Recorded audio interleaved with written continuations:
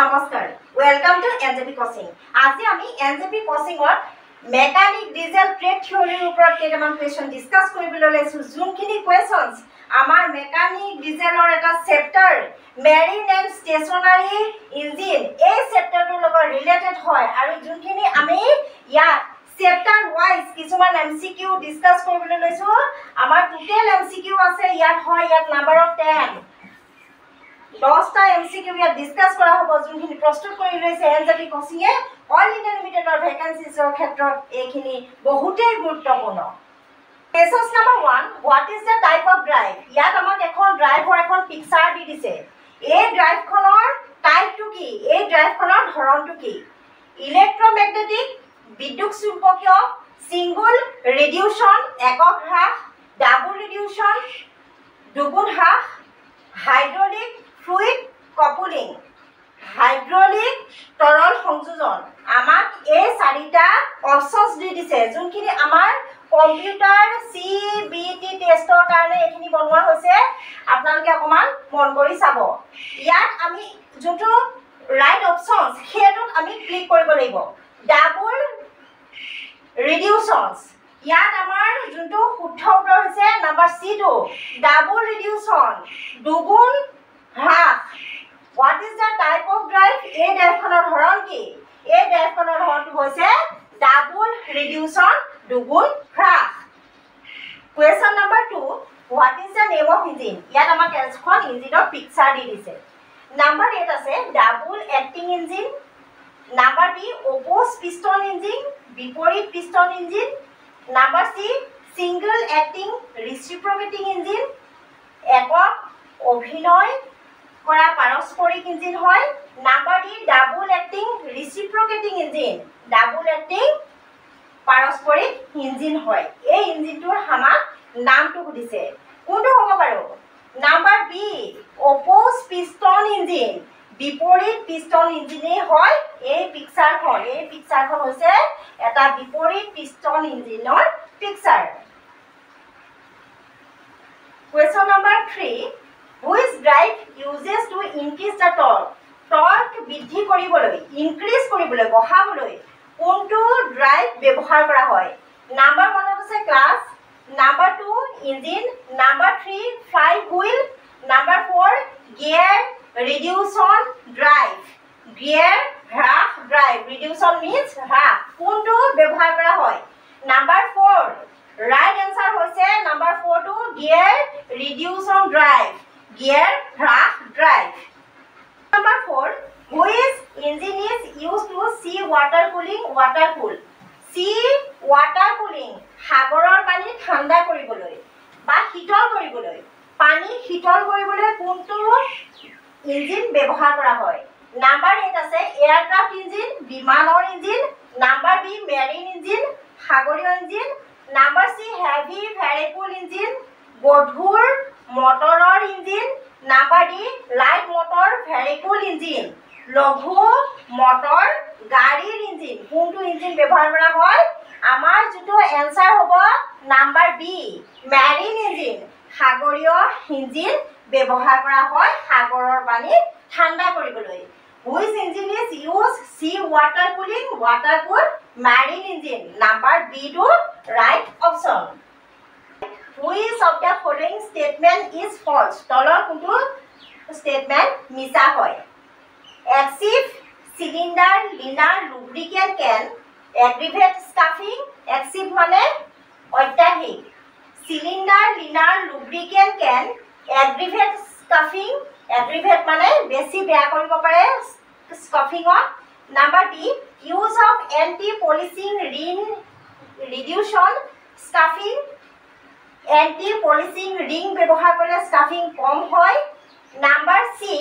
Deep হৰ্নিং of linear fails to give an ideal linear surface linear গভীৰ হাৰ্নিঙে আদৰ্শ লাইনাৰৰ পৃষ্ঠ দিব নোৱাৰে number D none of the above ওপৰৰ কোনোটোই নহয় কোনটো হ'ব বাৰু which of the following statement is false তলৰ কোনটো statement মিছা হয় none of the above number D two ওপৰৰ কোনোটোই নহয় মানে সকলোবিলাক ইয়াত দিয়া A B C আটাইকেইটা স্টেটমেন্ট সঁচা হয় ইয়াত এটাও স্টেটমেন্ট মিছা স্টেটমেন্ট দিয়া নাই number 6 name da type of ট্ৰান্সমিশন device ইয়াত আমাক এটা ডিভাইসৰ পিকচাৰ দি দিছে এই ডিভাইসটোৰ টাইপ প্ৰকাৰটো বুজিছে ট্ৰান্সমিশন ডিভাইস এটো এটা হৈছে সংবহন যন্ত্ৰ ডিভাইস মিন্স যন্ত্ৰ নাম্বাৰ 1 ফ্লুইড কাপলিং তৰল পদাৰ্থৰ সংযোজন number 2 electromagnetic coupling number 3 ইউনিভাৰ্সেল coupling number 4 fake coupling কোনটো হয় আমাক সুধিছে এই যন্ত্ৰটো যেটো প্ৰকাৰ সেই প্ৰকাৰটো হৈছে নাম্বাৰ A ফ্লুইড কাপলিং তৰল পদাৰ্থৰ সংযোজন 7 vacuum priming pump which work on the principle of fixed vent pump required dash and dash for clearance between vent tips and casting. Number A lube oil lubricant. Number B lube oil sealing. Number C water sealing. Number D gland picking sealing. কোনটো option আমাৰ right option ইয়াত সুধিছে আমাৰ CBT যেতিয়া আহিব আমি right অপচনটো click কৰিব লাগিব ইয়াত কি কৰিব পাৰো ইয়াত হ'ব ওয়াটাৰ লগতে কি হ'ব সিলিং ওয়াটাৰ সিলিং আমাৰ অপচন কোড আছে option number C vacuum priming pump which work on the principle of fixed vent pump required water for sealing যোনটো অপচনত আমাৰ water and sealing যোনটা এই অপচন দুটা থাকে এটো আমাৰ রাইট অপচন হ'ব water and sealing 8 when pressure inside a system falls between that of the vapor pressure of the liquid cavities are formed cavities traveling to high pressure region collapse releasing considerable energy damages the metal surface which is known as number A cavitation number B erosion number C improvement corrosion number D cavitation erosion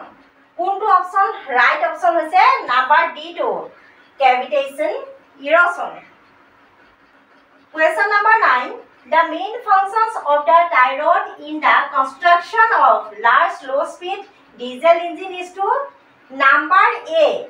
shiften the brake plate in the way of main bearing to increases the engine longitudinal strength number B accept most of the tensile loading that the results from the firing forces developed during operation number C mount the engine frame surely to the hole to prevent staff coupling misalignment now connect the crosshead solidly to the piston rod কোনটো option right option বুজিছে the main functions of tie rod in the construction of large low speed diesel engine is to number B accept most of the tensile loading that results from the firing forces developed during operation option number B to hol right amar option 10 which of the following types of damages are metal setting of a valve subject to choose the correct alternative আমাক ইয়াত বিকল্পটো শুদ্ধ বিকল্পটো বাছি উলিয়াব কৈছে number A corrosion erosion abrasion deformation number B corrosion fastigo failure brittle fracture casting cracking number C corrosion casting cracking brittle fracture clever lifting number D none of the above ওপৰৰ কোনটো নহয় কোনটো আমাক শুদ্ধ option which of the following types of damages are metal setting of a valve subject to option number A corrosion erosion abrasion deformation corrosion means জাৰণ erosion means খহনীয়া abrasion ঘৰ্ষণ deformation বিকৃতি এইটোৱে হৈছে আমাৰ ৰাইট এনসাৰ